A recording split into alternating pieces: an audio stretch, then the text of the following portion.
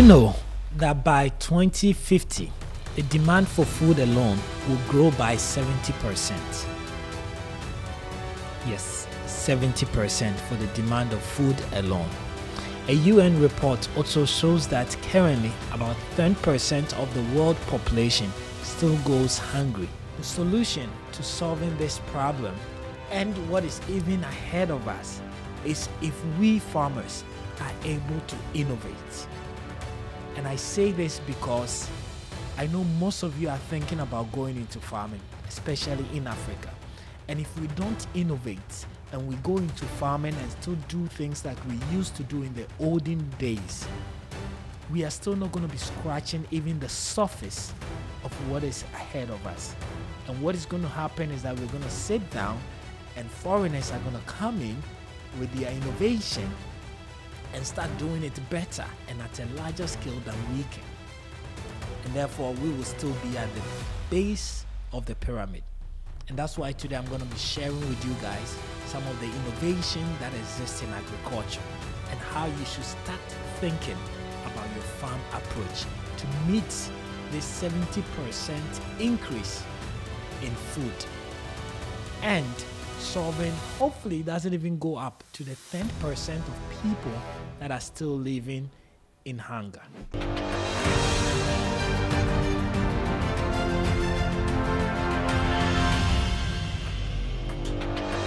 Welcome back, guys, and I'm glad you guys sticked around because some of these data are just not numbers. They are things we need to pay attention to, right? When we think about farming and we think about Africa, we already sort of put ourselves in a small way. Oh, I'm coming to do some small farm.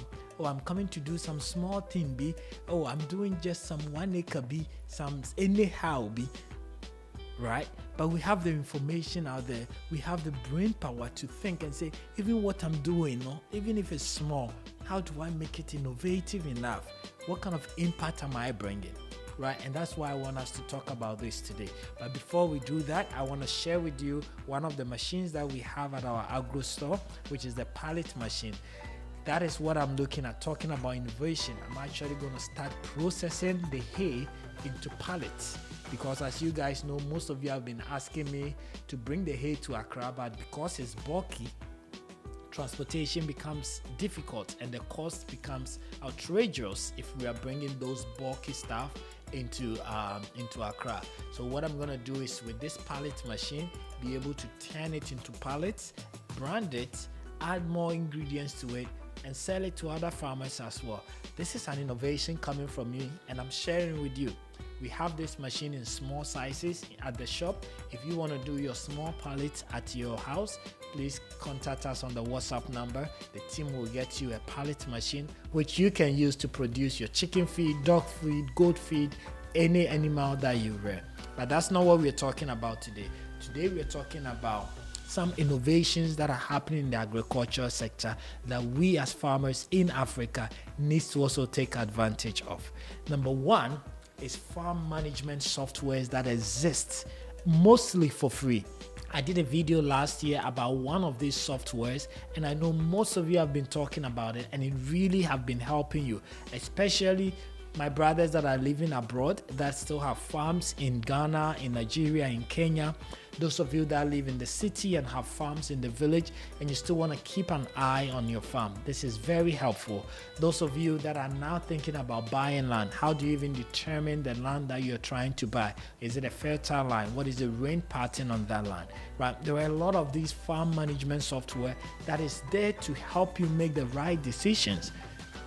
Because we are failing in Africa in farming, not just because we don't even have the money, but we throw the money away because we don't make use of innovations like this.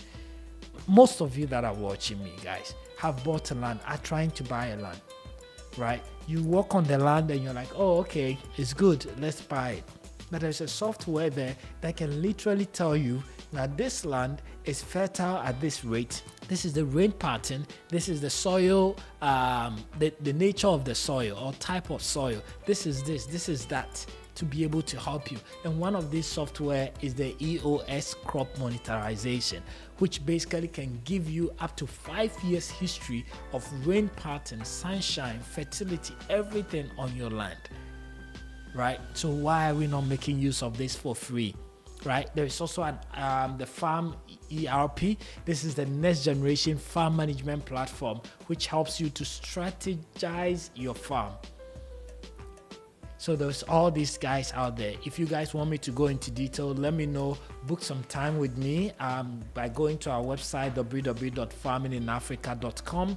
Schedule some time with me. I'll come in and talk to you one-on-one and expose you to more of these things because they exist. I use them to make my work efficient and productive, right? And I want to share that with you. So farm management system, don't go into farming without looking out for some of these systems, like even tracking your livestock. I have a software that basically I record every birth, every death, every medication, all these things.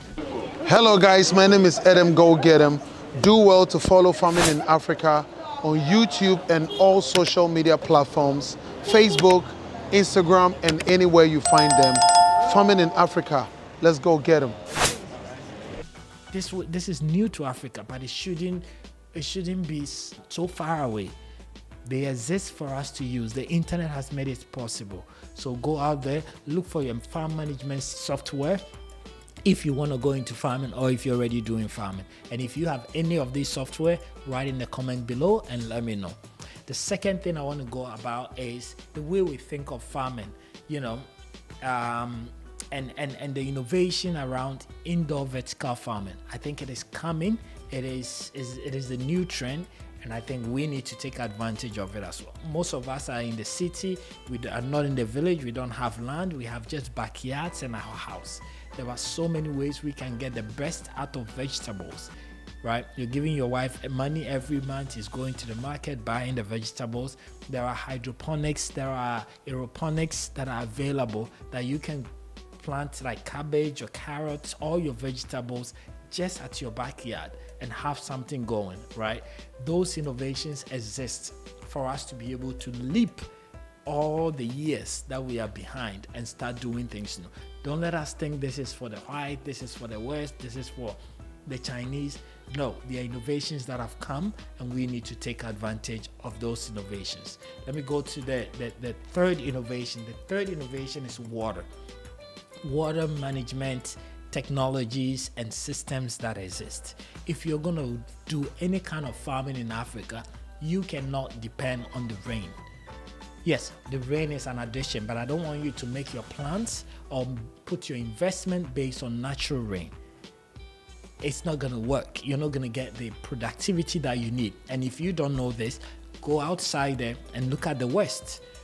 If they are dependent on the rain, they are not. It's only in Africa where we think we can read God's mind. And then, you know, I always say that, you know, farmers has the biggest faith.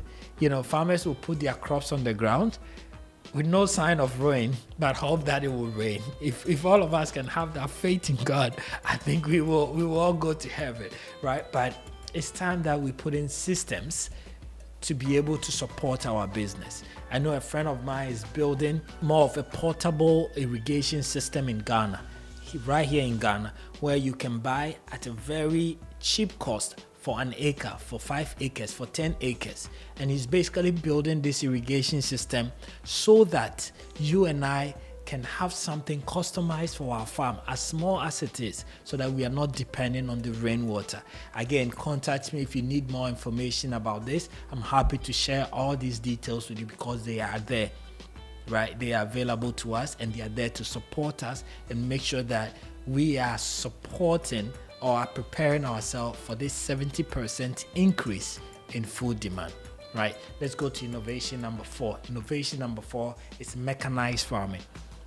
Right? If you're going to go into farming, you need to make sure that you're looking at, again, once you agree on the type of farming that you want, you're looking at the tools and equipment that is going to get you to be able to scale and do it the right way.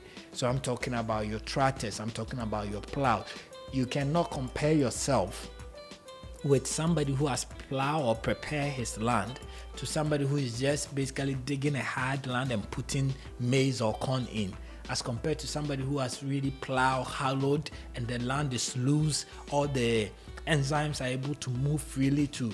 No, he's going to have better yield than you, right? So I'm not saying yes, if you can now do it, but that is the goal. That's how we need to think about it. Most of you that are watching me, you're into good businesses, you're making good money.